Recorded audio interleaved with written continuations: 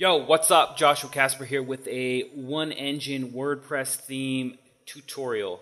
I found this theme online. If you come over here, if you go to enginethemes.com or search in Google for Engine Themes OneEngine, it's a free one-page WordPress theme that's pretty sweet. It's free and it's pretty versatile, and it's got a lot of really just shiny, bright and shiny things going on with it.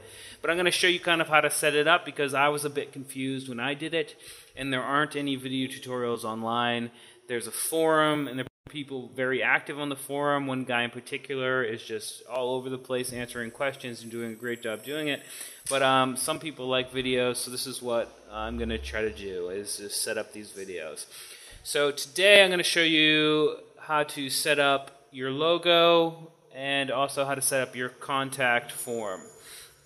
When you install the OneEngine theme, it says you need to use Contact 7 form, and it will ask you to install it and activate it, and you should do that. Once you've done that, you come down here and you can see that the contact is now here. You come into contact forms, and the contact form that comes with it is not very nice. It's really bulky. It's way too big. But if you come in to the edit thing and you go over to my blog, I'm going to leave this right here, this kind of code to set it up to give it this nice looking one here. And everything works fine. And it's all great and dandy. So, once you've set that up, you've copied and pasted that from my blog, there are a couple things you're going to have to do on top of copying and pasting that. You want to come down to the subject and get rid of it because there is no subject line, and when it comes to your email, it will say this, and we don't need that. You want to leave everything else the same. It's going to take the name from the form and the email from the form and put it in here. And if you want to change a little message saying which site it came from, for instance, mine came from alanwalls.com. This email was sent from a contact forward on Alan Walls Music. Perfect. I like that. Everything else looks good. So, once you've copied and pasted this code, if you want yours to look like mine, and you've changed the subject line from here, gotten rid of it, and gotten rid of the subject from here, you need to copy and paste this shortcode here. You want to save it.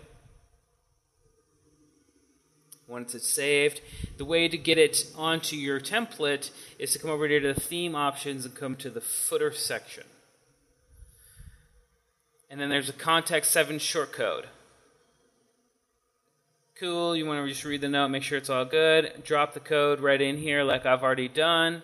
And if you want to change copyright or whatever, we could say joshuacasper.com.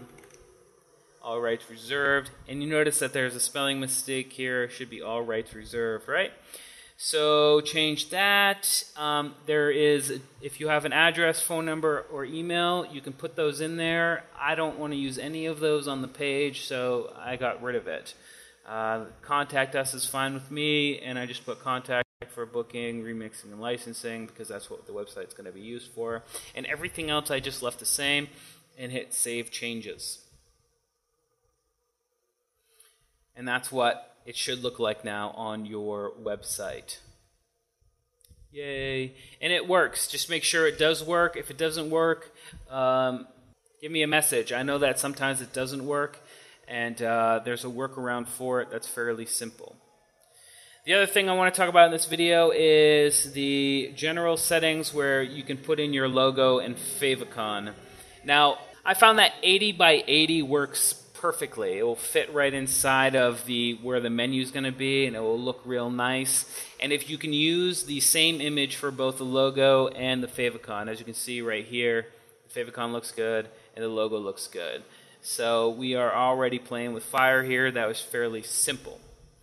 Now, the other thing about the footer, while we're talking about it, is it says also check WordPress direct theme by Elegant Themes. Now, I don't want that there.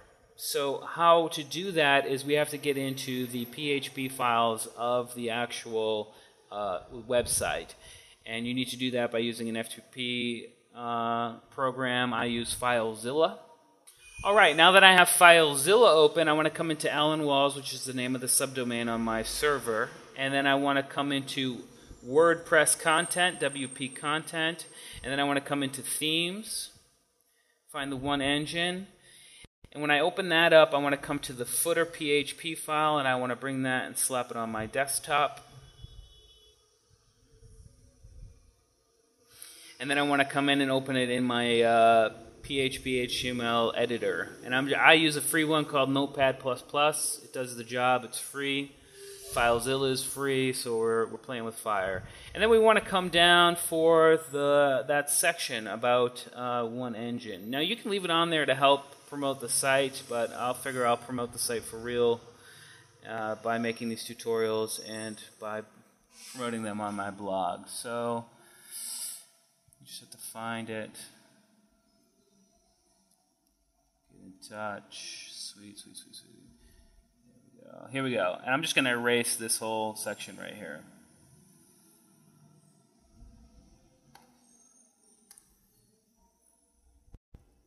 Okay. And then I'm going to save it. And come back here, take it. No, not template. I want to put the footer on here. Overwrite. Okay. Come back.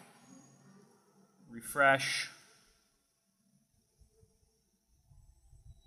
And as you can see now, it is all gone. Now we can go a little bit further inside the footer here.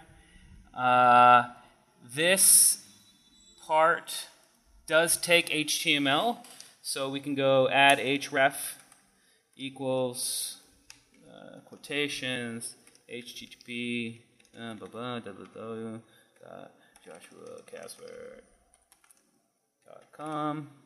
Boom, boom, boom, boom. And that should do it, right? Or I guess we could take that period and put it on the outside. There we go. And save changes. Refresh. And boom. Now the link is clickable. So that's how you set up the footer. So I think that's pretty good place to stop. And I hope you learned something. And we're going to go ahead and keep making tutorials for this template and see what we can learn about it. Anyway, see you next time.